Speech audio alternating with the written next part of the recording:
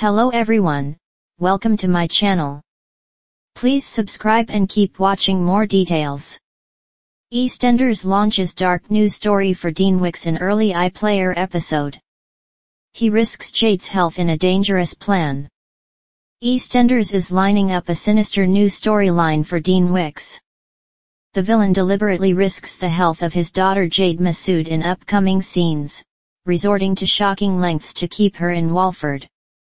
Dean puts his dark plans into action in the second episode of this Friday's double bill March 1st. This episode has already been released on BBC iPlayer, as the online 6 a.m. releases and BBC One airings are out of sync due to football coverage this week. Jade has been considering moving away to Pakistan with her mum Shabnam following the news that her grandmother Zainab is unwell. Shabnam has decided to make the move herself to be closer to Zainab.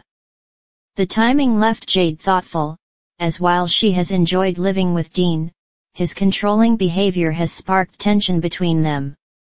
In Friday's second episode, Dean consulted with his solicitor, who warned that it was unlikely he'd be able to legally block Jade from moving away with Shabnam. The solicitor pointed out that Jade's own preference would be taken into account due to her age, which left Dean in despair. Dean tried to use Jade's recent health issues to persuade her to stick around, pointing out that she has only just received a double lung transplant. Jade has also been struggling with a chest infection, which led to her receiving a fresh batch of antibiotics from a GP.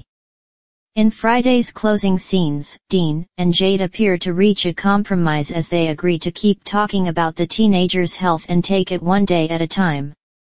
However, Dean clearly has his own plans as he tampers with Jade's antibiotics, wanting to make her ill so that she'll have to stay. Will Dean be caught out for his latest evil act?